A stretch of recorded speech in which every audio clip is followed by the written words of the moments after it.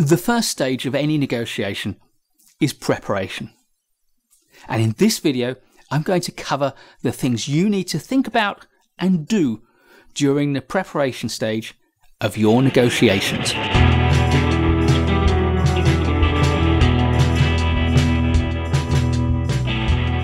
Begin with the end in mind. That's the advice in Stephen Covey's 7 Habits of Highly Effective People. It's habit number 2. And that works very well as advice for the preparation stage of a negotiation. Begin with the end in mind. Think about what you want to achieve, the outcome you're looking for. And the first thing to really focus on in the preparation stage is the whole goal of your negotiation. What is it that you want? Once you know what you want, what your goal is, it's time to think about your objectives. What are the measures of a successful outcome for you? And we can think of objectives for a negotiation in terms of 3 things. First, there's what you want to get, all the things you want to have as a result of this negotiation. And secondly, there's how much you're prepared to exchange for this. And the third thing is the conditions that you want to attach to the negotiation and the conditions you're prepared to accept from the negotiation. Put all of that together, and what you're effectively doing is writing the agreement from the negotiation in some detail. Some people like to think of objectives in terms of the SMART framework to make sure your objectives are well written. And there are lots of different ways you can articulate the SMART framework.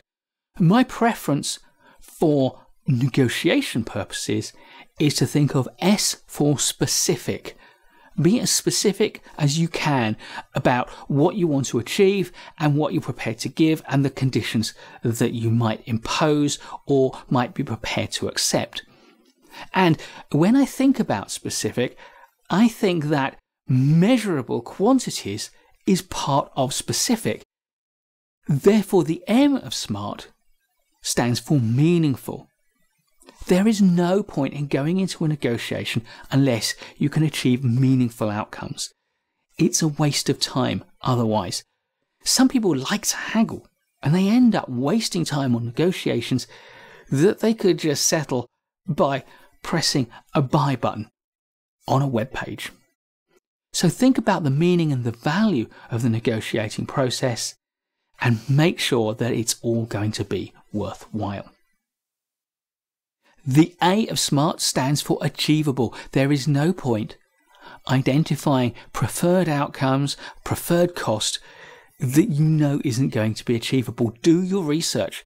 Figure out what's available and how much you might expect to pay for it. And yes, a good negotiation will get you the best terms available and maybe even marginally better terms than are available, but they're not going to revolutionize the whole world. You are not going to change the laws of supply and demand and of physics.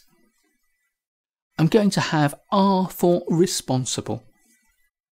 Make sure that the outcome you want, the amount you're prepared to pay, the terms and conditions you might impose and accept are responsible.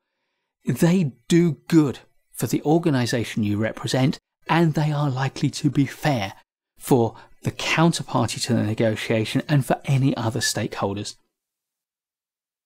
And finally, T for time frame. Think about the time frame within which you want to negotiate. Also think about the time frame over which the agreement is likely to extend.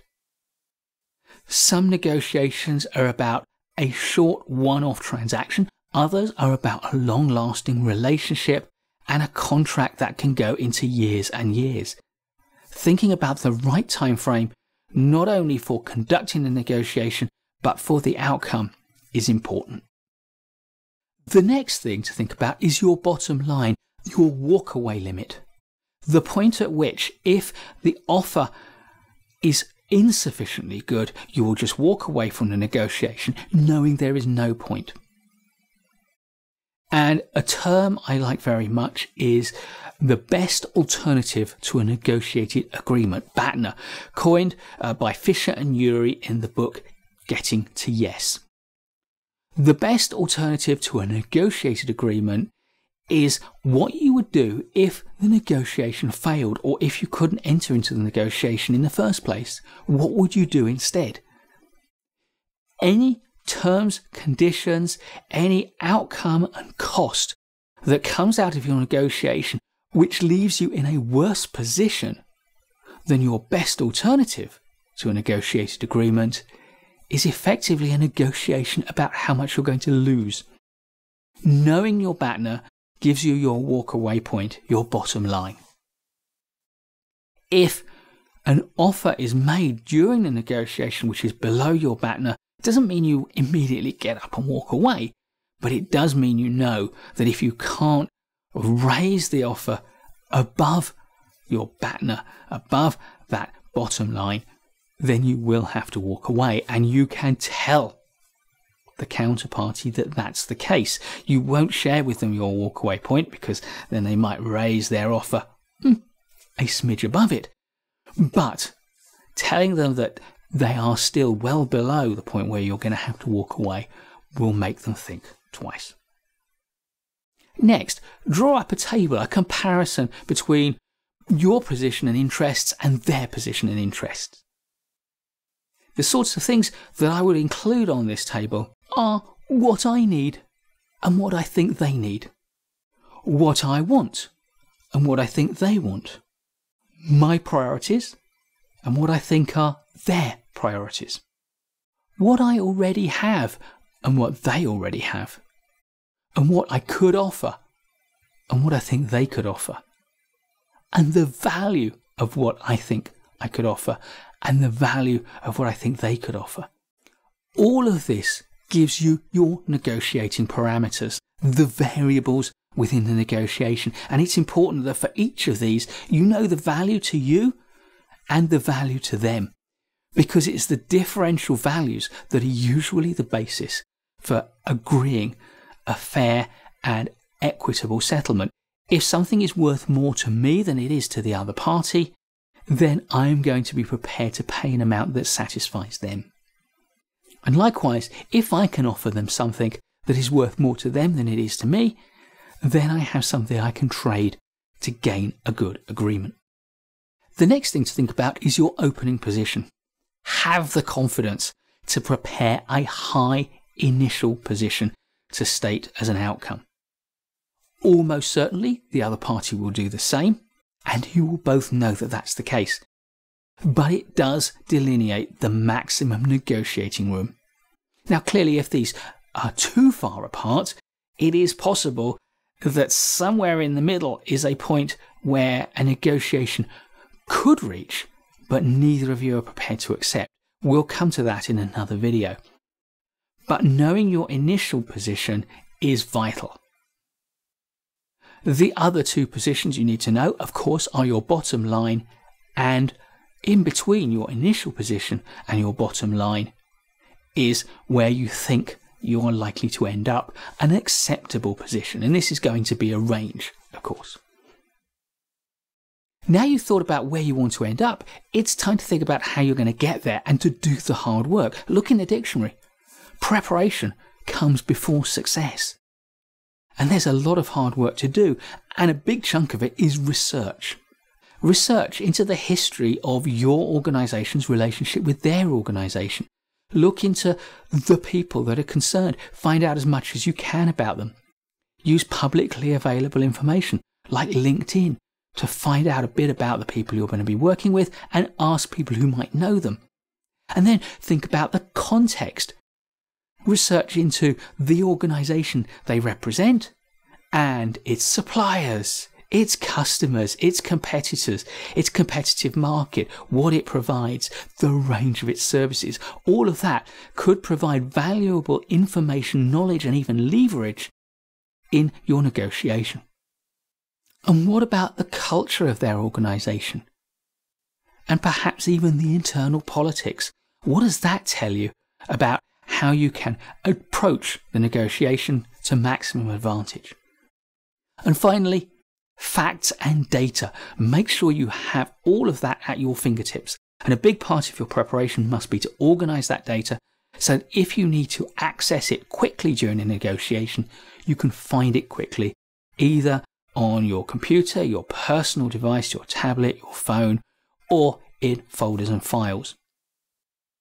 And you must have it in a form that you can read it off quickly, but where the counterparty can't see necessarily what it is you're looking at, because that knowledge may give them an advantage in the moment.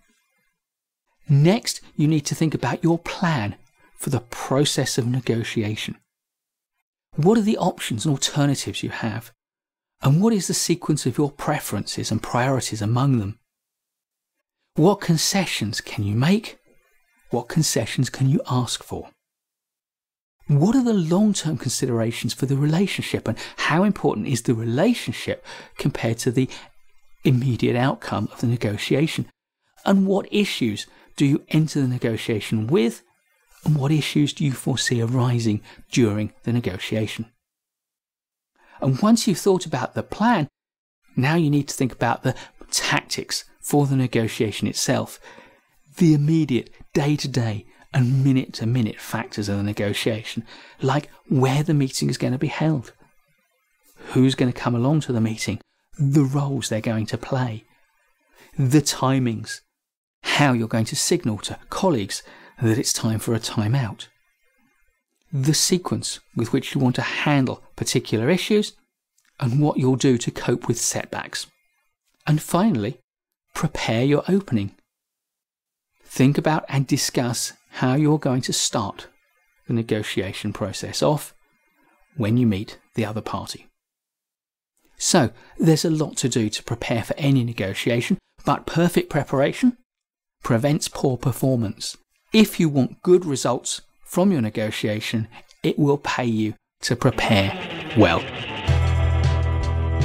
Please give us a thumbs up if you like this video. There's loads more great management courses content to come, so please subscribe to our channel and hit the bell so you don't miss any of it. I'll look forward to seeing you in the next video, and in the meantime, keep learning.